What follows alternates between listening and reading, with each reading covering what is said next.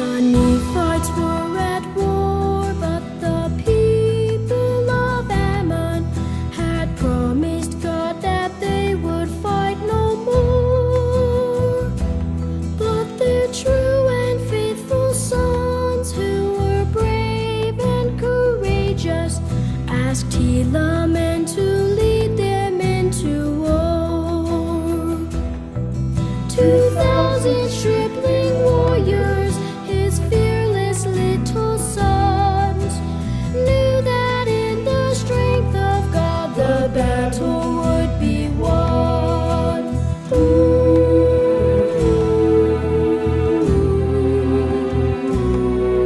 Although the battle raged, they were firm and undaunted, performing with exactness each command. For according to the faith that their mothers had taught them, they knew they'd be protected by God's hand. 2,000 stripling warriors were injured but remained faithful to the Lord their God, and not one soul